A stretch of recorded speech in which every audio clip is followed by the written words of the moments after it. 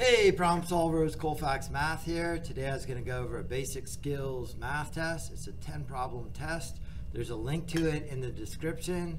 I'll just work the problems really slowly and show you how to do them. The way I would do it is click on that link, print out the exam, pause the video, do the problems yourself, maybe a few at a time, play the video, see how I did them, and then check your work against mine, and hopefully it'll help you out. These are kind of standardized math tests for just about any trade entrance exam, any union entrance exam, nursing entrance exam.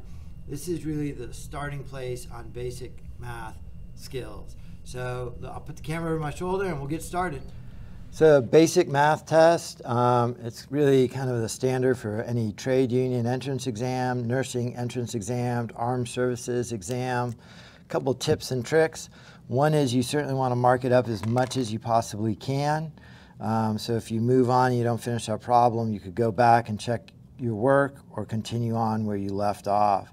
The hardest problem has the same weight as the easiest problem, so don't make any careless mistakes. And then the other thing I do as well is before I even start, I look at the problem and then I look at the answers. And just by doing that, I could tell I'm looking for a division answer with a remainder. That's what that R stands for. So I have 491 divided by a 9. 9 goes into 49 5 times to give me 45. 9 minus 5 is 4. Bring down that 1, 41. 9 goes into 41 4 times to give me 36. 41 minus 36 is 5. There's nothing left to bring down, so that's my remainder. So I'm at 54, remainder 5. I go over here and I see its answer A. So there's the first problem right there. Second problem will be 703 divided by a 6. 6 goes into 7 one time, write it below. 7 minus 6 is 1, bring down the 0. 6 goes into 10 one time. 10 minus 6 is 4, bring down that 3, 43. 6 goes into 43 7 times to give me 42. 3 minus 2 is 1, nothing left to bring down. That's my remainder. So this would be 117 and 1 6, or 117 and a remainder of 1. I look over here and it's answer B. Number 3, express 71 1/1000ths as a decimal. So if I had a decimal point 1, 2, 3, 4, this is my tens place. This is 1/10. This is my hundredths place. So that would be 2 100ths.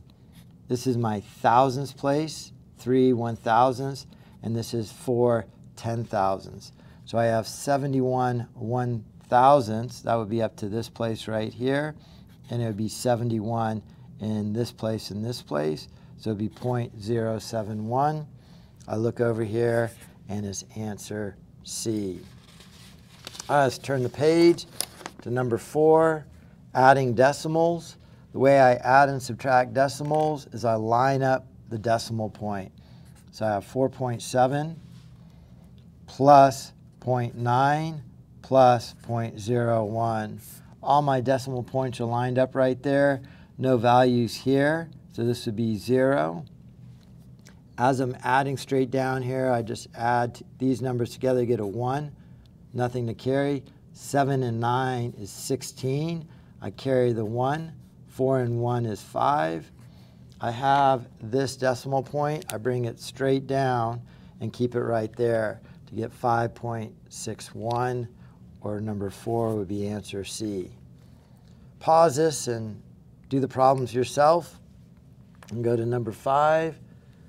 Number 5, I'm multiplying decimals, so I don't line them up here. I keep track of them, and I'll show you how I do that. So I have 0.33 times 0.59. Multiplication is commutative, so I could be either way. I'm going to do the 9 times this thing, hold a placeholder, and then 5 times that, and add that together. So 9 times 3 is 27. Carry the 2. 9 times 3 is 27. Plus that 2, 29. I have that placeholder. right here. And now I'm going to do 5. 5 times 3 is 15. Carry the 1. 5 times 3 is 15, plus that 1 is 16.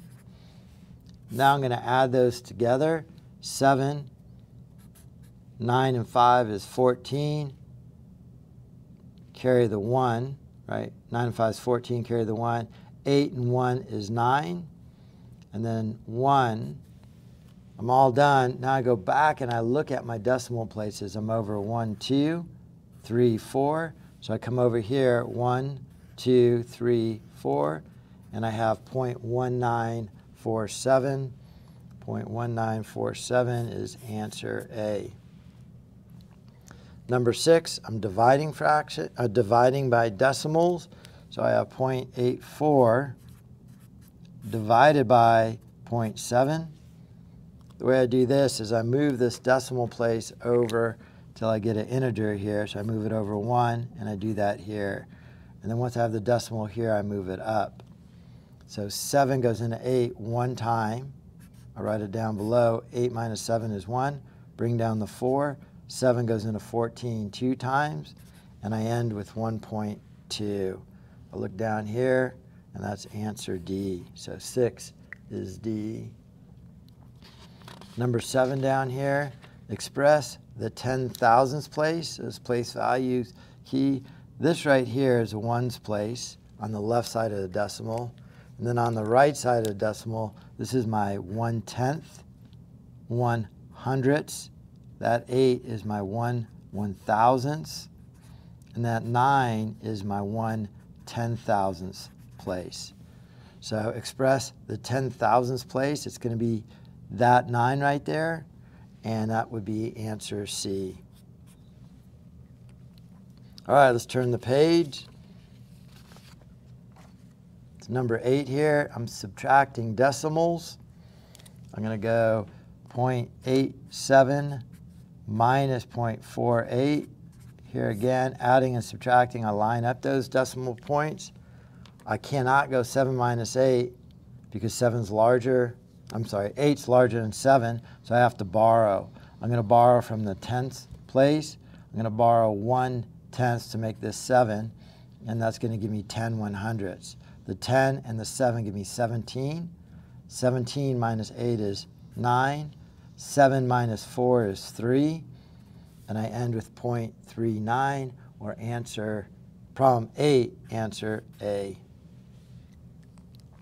Number 9, round this number 3.864 to the nearest tenth.